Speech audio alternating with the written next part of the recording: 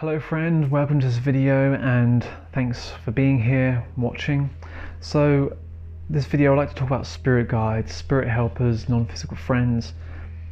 So in our spiritual life, in our spiritual work, we need guidance. And another video I spoke about teachers and masters, master teacher, finding the master teacher.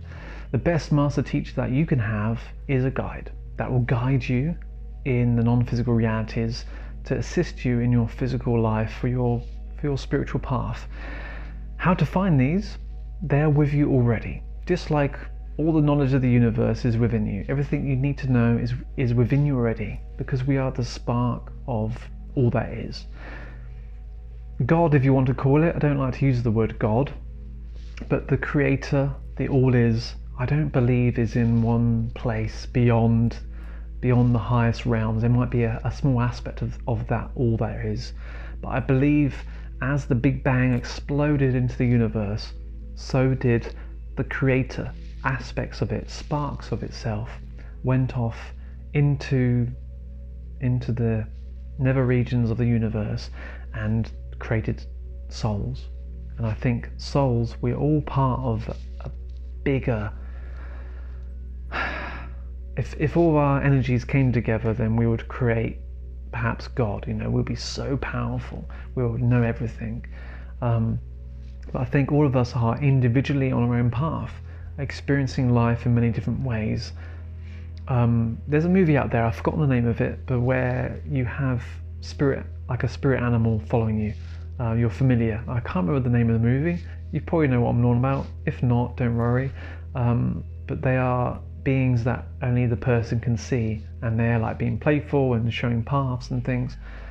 Now, your spirit guide or guardian angel, your spirit helper, whatever it is that you know of, we're not on our path alone.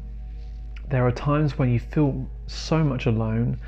It's because you're used to your own energy. You're used to them being around so much. It's like having a plant in the room, You can feel its energy, perhaps, when you first brought it, like, oh, that feels really nice, but you have it in your room, like a house plant, and you get so used to it, you don't realize it's a living thing in your room. And it is alive, plants do have feelings, they grow. And to know this, you can see it when you're driving through a country lane and you have all those tree branches hanging up. They only grow a certain amount. You have this box-like structure where trucks will go through, and they'll create this perfect square. Because they don't get cut that way, the tree just knows to avoid that area and will grow beyond. So trees have feelings. They're not being all hippie and fluffy and spiritual, like, oh, we have to love the trees, and they have feelings, yeah. Some people like to ask permission before having a cutting a tree down or pruning a tree.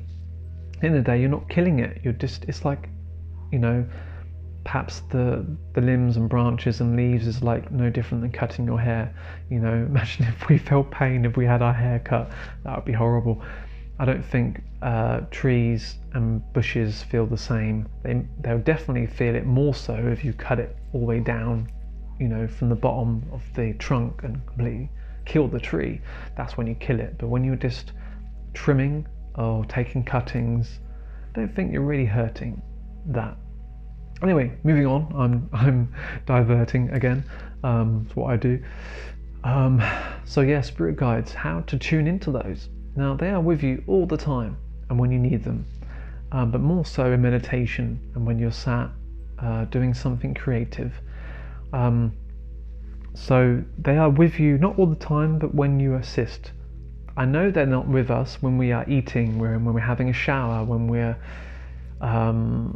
working out, when we are cooking.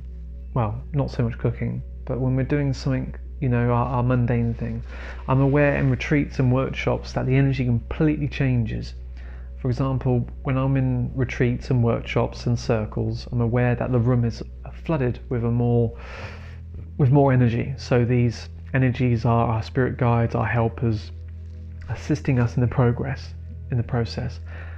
And it's always interesting when we come to eat together, because I always feel like, are we missing somebody? Because the energy feels a little bit less, because our guides know that, we're busy eating right now, so they have a break, or they go and do something else, they go assist or have a break from helping us. It takes a lot of their energy too to connect with us, and depends what you do. Now, everyone has a spirit guide, everyone has a spirit helper. Not everyone listens to their guidance or what's given to them. Especially in the spiritual world, we have a lot of helpers in our life who will help us, who will assist us. And if you're doing something spiritually, like spirit readings, tarot, you're holding a ceremony. I don't really like the word ceremony because it puts a different energy to it. But if you're doing a meditation or hosting a meditation retreat, or you're doing platform mediumship, or you're giving talks on non-physical states, intuition, then your guides are there assisting you and giving you information to speak. And with that becomes other abilities too, intuitive, and you give messages and everything. And mediums, for example, they are the medium, they are the middle of this life and the afterlife. So, a medium is called that because they are in the middle of both the physical and the non-physical realms. So they're able to be the mediator, the communicator, for example. But not, everyone has psychic abilities. Everyone has the ability to be a medium and be psychic. Some people are just gifted straight away with these abilities because it's perhaps their path. But there's, everyone can learn to tune in. But it depends on the motivation. If you don't have a desire to do that, you won't progress because you're like, I've got no interest, or you don't believe. It's not a race. Everyone's there in their own journey. But along the journey, we are given spirit helpers in order to assist us in the process. So if you are a cook, a chef, for example, and you're trying to create up new ideas, new dishes, and so you might have a change of spirit guides or spirit helpers that come in to help you assist with cooking. You might feel, a good thing to know is that your spirit guide might be a person that is something that you feel very drawn to. So let's take, for example, Italian or Spanish cooking. You might feel really drawn to Spain or Italy, and you love the foods there, you love the dishes, and you feel this big connection because perhaps your guide is of that origin, and so they're going to influence more Spanish or Italian dishes. You might like cats and really drawn to Egypt, and you might have an Egyptian guide because you're getting that influence. But they've come into your life to assist you in what you do. So then that's when people have like Egyptian healing, they call it that because it's from, but they have no idea. Gardening, floristry, growing flowers or working the land. People might work with a spirit guide or a helper that assists them because they have that knowledge already, and because they have that knowledge, they have the energy to intuitively push you to do something that you didn't know what to do. And there might be times when you're doing something creative or doing a hobby and you're like, I did that, I didn't know why I did that, but I just felt guided to. And that's following your intuition, because when you work with a spirit guide or a spirit helper, they're influencing your help. So for me, my current path right now, I'm growing a lot of fruit trees. I just got this big passion to get fruit trees put on the land. Now, it wasn't until I started speaking to the owner in the next field that she used to come into the land on the retreat, and she used to pick apples off the tree. But then the last owner, he had cut a lot of the trees down. So she said, it's not like it was years ago. So I said, I felt this really big intuitive pull to start, planting more trees.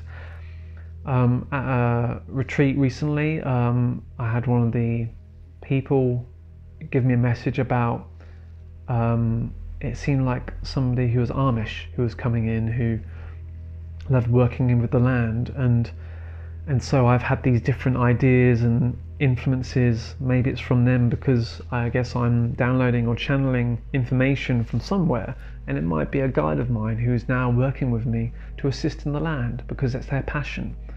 And so, you know, when you're asking for help, you're not doing it, you're not putting it out there to speak to spirit, but you're wanting guidance. You're like, oh, you have this desire and you don't know why, and so you're getting this information come through. You might be doing things you have no idea. So having a relationship with your spirit helper, your spirit guide, guardian angel, whatever you want to call them, your non-physical friend, is building up a connection and communicate with them. You do that in meditation, but also in the activity that you are doing. So if you, especially like painters, people who paint or draw, when you're doing something physically, you're allowing your left brain, your logical brain, to take over, but then it's distracted, and so your intuitive, creative, unanalytical mind comes in, and you start being creative and drawing things, and you don't know why you're doing it, but you're just doing it because they're assisting you too. So if you've heard of automatic writing, for example, if you are a writer, if you're writing a book, a novel, especially, then you might get ideas flooded to you. So whatever you are doing in your life, if it doesn't seem spiritual, it probably is. You need to follow your intuition and go what feels right. When you go with what feels right, it's your intuitive push, your sensitivity of like, oh yeah, I like that, that feels good, rather than feeling a resistance like, oh, I'm not sure. So the more you get in tune with your intuition, you're connecting with your spirit guide in that process. You don't have to be in meditation. As I said, it can be doing something like gardening, drawing, writing a book. You know, you're doing something other than that. To communicate with them takes many, many years of discipline, dedication. It takes years to have full contact, and some people don't even have a conversation throughout the time. It's usually stuff that's going on in their head. They think they're being guided, and they're not. It's our own thinking. You know, we're very sensitive and in tune, so we pick up on energies all the time, but you might find that you're being guided for some reason. For me, my legs take me places. I have no idea why. I just start walking and I just feel, oh, I'm going to walk down here. I'm just curious. The energy of curiosity is what takes my legs, and I find that I'm in situations or places that I'm being led to, and it's interesting. It really is. So yeah, to connect to your spirit guides, it takes time, takes dedication. Just don't forget that they're there. And if you are lonely, it's really hard when you know, like I'm trained in mental health. So when someone having a breakdown, the last thing you want to do is shut your eyes and, you know, you need help. So if you're not getting help by your spirit guides because you're too much in your head, too much in your mind, get help by somebody that is living, who has a profession, who you can talk to and have guidance. If it's a friend, open up to them. Don't just start talking to them saying, mate, I really need some help right now. I need some guidance. I need a friend to talk to. Can you help me? I need an hour of your time. Can you give me that? Or, you know, can you help me check in once a week to see how I'm feeling? Because the last thing is being on your own. So having physical guides around you is very important. You know, there's only so much information we can get from our spirit guides. They will guide us and direct us with intuition and in dreams, but we don't have that physical guidance by talking throughout the day or in this physical life. Then it can be very, very difficult to have any information at all. So yeah, spirit guides, they exist. They're out there, they're around us. They're probably right next to you right now, watching or listening to this video. And it's difficult. I've made connection with my guides, but I'm not in always contact. The best contact to have with them is sitting in meditation and communicating with them and allowing them to come to you. But it can take time. It can take a long time. But the best communication is when you're not actively thinking about them and you're doing something creative. You're letting your left brain, your analytical mind, your thinking mind to be distracted, to allow the non-physical energies to come in and communicate with you. So yeah, take some time. Anyway, I hope this video has helped somewhat. Be positive in the process of connecting with your guides, your non-physical friends, and things will manifest beautifully. Hope you've enjoyed this video, and I'll speak to you in the next one. For now, goodbye.